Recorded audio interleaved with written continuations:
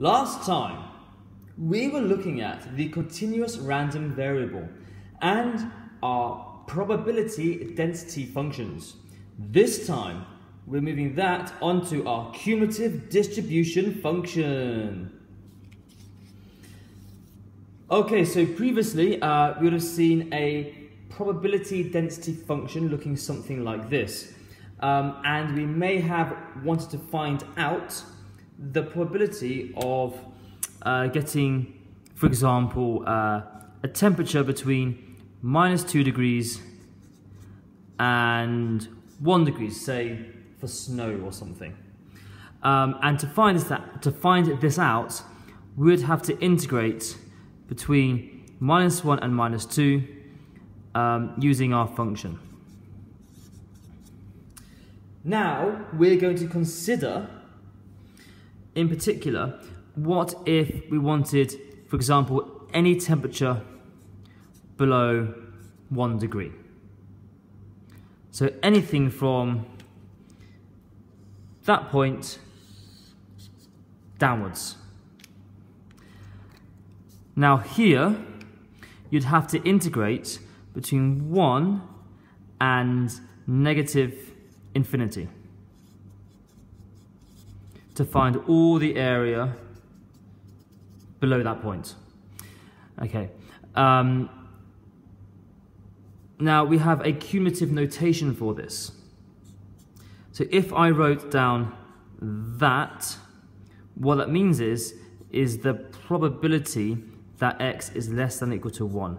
So if I wrote, for example, f -1, that means less than or equal to -1. If I wrote f0, it means the chance that x is less than or equal to 0.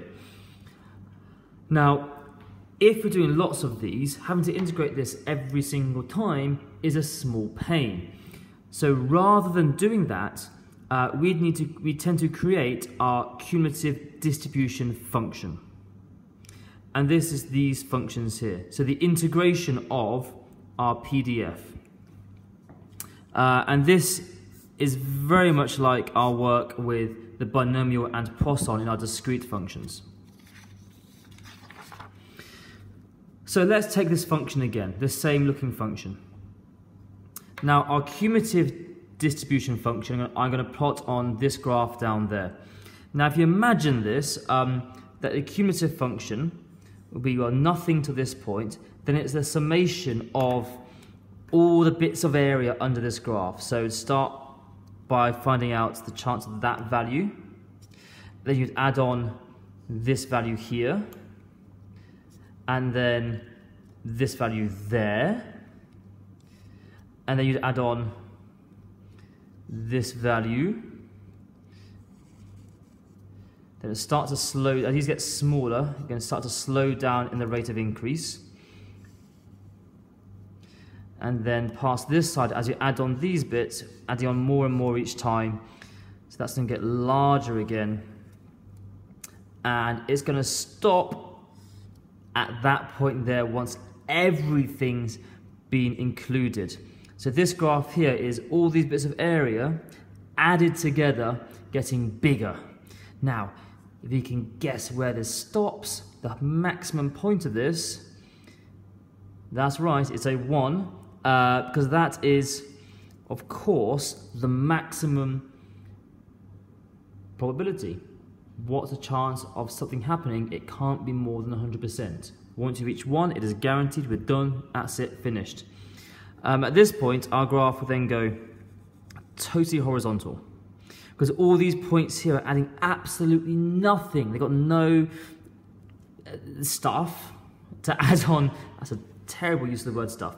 Nothing else here to add on to this going forwards. So we reach a maximum of 1, and it kind of goes horizontal at that point, straight across, like that.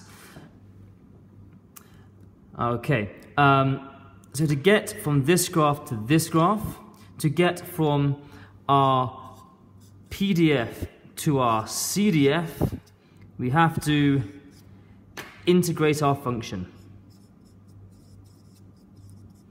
To get back again, well, as you know from your previous units, opposite of integration is to differentiate, to go back from our CDF to our PDF. And in the later videos, we'll look at, okay, how do I actually do this process of integrating? There's a few tricks to it that make it a bit different. Just for this video, we need to know we start with our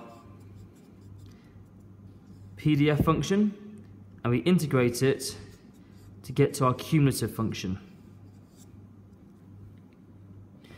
Now, there's a few properties involved in our cumulative distribution function. The first one being that it will always rise to the maximum value of 1. So it always goes to 1 and no further.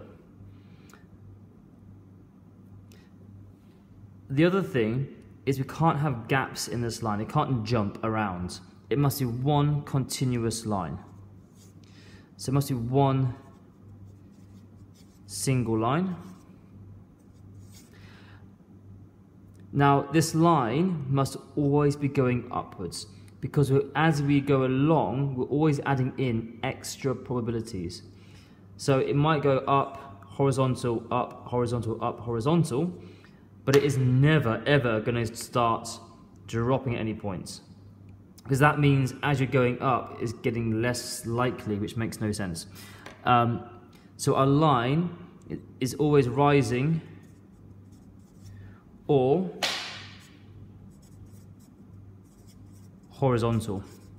Then lastly is that our cumulative function will always take a value between 0 and 1.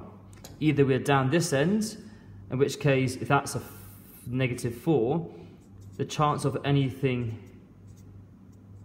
less than -4 is going to be 0, or we've reached the maximum, let's say that's 10 by this point, or beyond the maximum, and then the chance of anything less than to 10 is going to be 1. So you're either going to be at 0, 1, or something in between, but never anything else. Let's quickly look at how we might work out some probabilities. Okay, so for this function, if I want the chance I get x is less than or equal to 0.5, also written as, not like that, I meant to write this, so the function of 0.5 is going to be integration. So our values start at 0. So we're going to integrate first everything below that point. So minus infinity to 0, which has no value at all. And we need to add to that the area between 0 and 0.5, because we want the cumulative up to that point. And at this range, we're using this particular part of the function. Now if we integrate that, you'll get absolutely nothing, plus x cubed, and we're going between 0 and 0.5. And if you work all that out, you'll find that your cumulative function up to 0.5 is 0.125, or the probability of x is less than or equal to 0.5 is also 0.125, because it means the same thing. Right, in the next video, or the next two videos, we'll look further into how to actually construct our cumulative distribution function.